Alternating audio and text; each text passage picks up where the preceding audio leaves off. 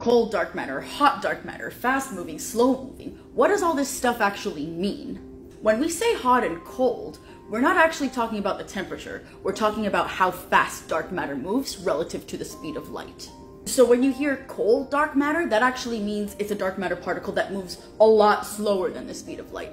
Whereas warm dark matter moves a little bit faster, and then hot dark matter moves very close to the speed of light. It's a very important attribute of the particle physics of dark matter. For example, hot dark matter would be things like neutrinos. Neutrinos move almost at the speed of light. Sterile neutrinos would be kind of warm dark matter. They're a possible model for dark matter as well.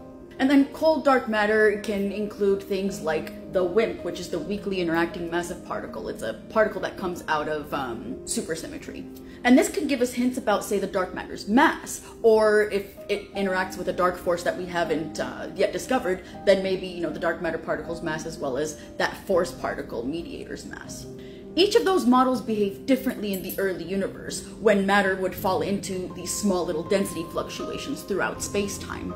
For example, hot dark matter moves fast, and so it would be harder to capture it under gravity for a smaller density region. And so if dark matter was hot, it would essentially pass over smaller dense regions, these small regions that would end up forming small scale structure like dwarf galaxies. In fact, the only way that it could clump together is in huge structures. So the way that hot dark matter would create the universe is it would create huge clusters or superclusters of galaxies that would break apart into smaller galaxies. But we've seen pretty far back into the universe, so we know that things did not form as giant structures and then break apart, because we see single galaxies. So it must have formed galaxies first. Warm dark matter can do that. It just forms less dwarf galaxies. Whereas cold dark matter will form a lot of dwarf galaxies and galaxies that then combine to create galaxy clusters. And so the speed that dark matter moved at in the early universe is a crucial property to get right about dark matter.